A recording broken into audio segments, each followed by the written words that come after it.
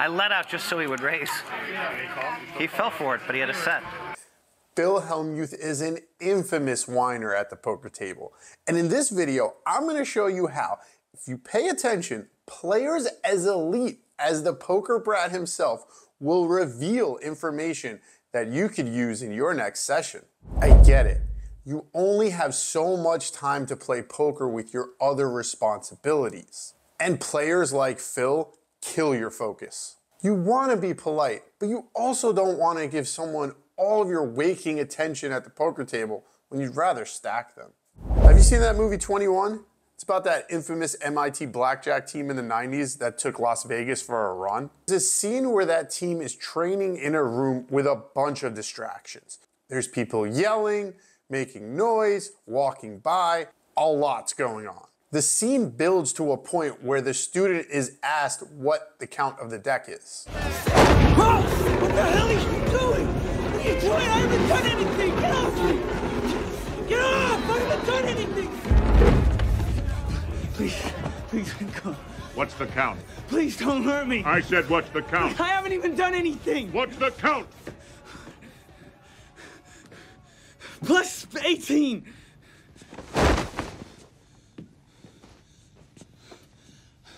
Oh, you've got to be kidding.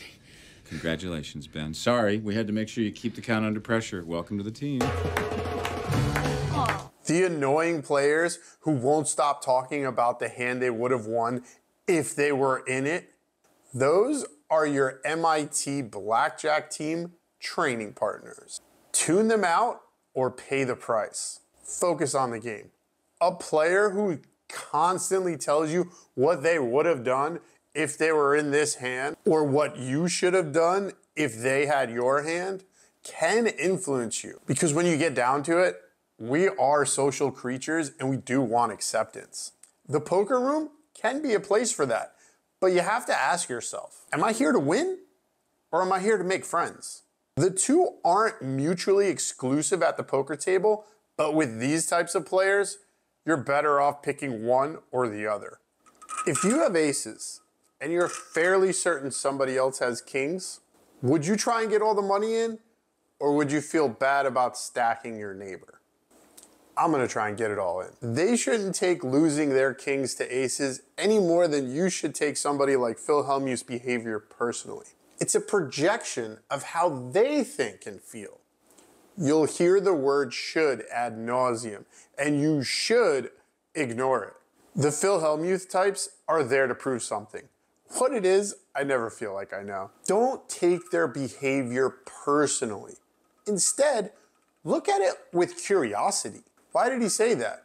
Why did he say that in that tone of voice or at that time? When you start to look at these types like an equation to solve, it can be a fun way to stay off your phone and away from being on autopilot. You have an enigma right in front of you.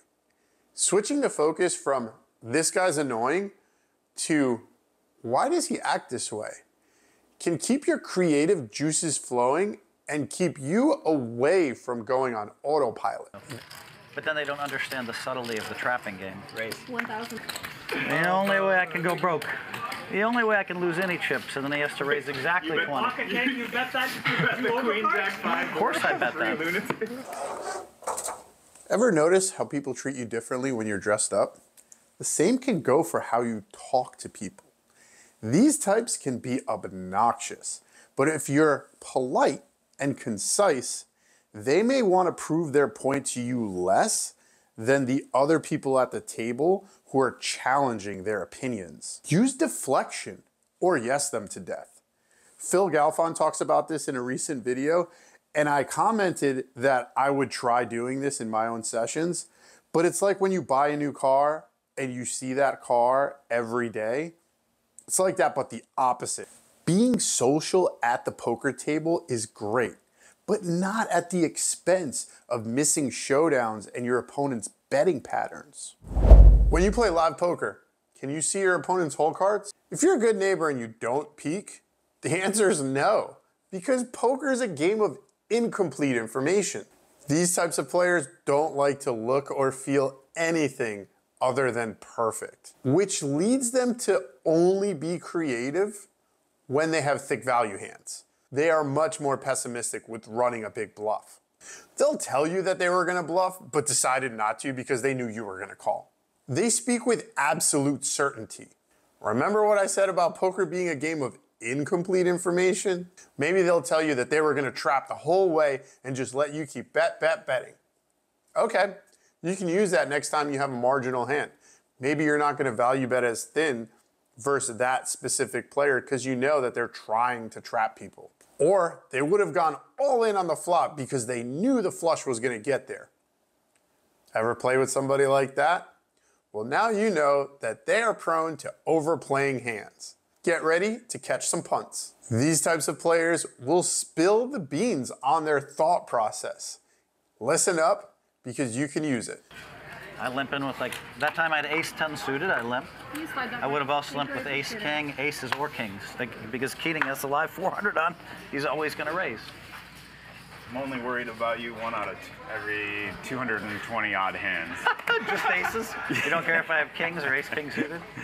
You probably limp or call. That's a fair.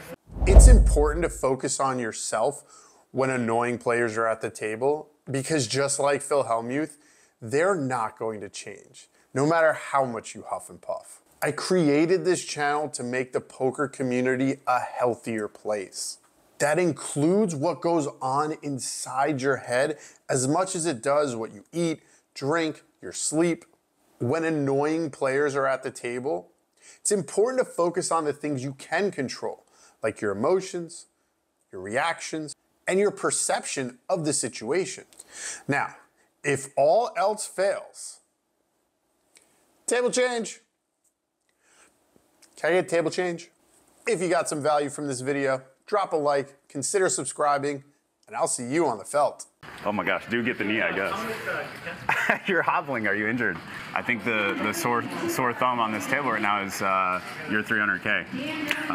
Why are you buying in for 300? I promised. People were complaining when I was doing live streams, oh, Phil doesn't buy enough money. And he plays tight. And I'm like, okay, I don't mind playing tight, but I have to at least correct the money part. So I kind of vowed that I would buy in for $300,000 minimum of my own money for every live stream I ever shoot, every poker show I ever shoot, at least $300K. And if I do high stakes poker at that show, I'll buy in $500,000 of my own money. So how live is that 300? Do you have like a 20 in your mind that you're gonna play a little bit with, and I like mean, 280s like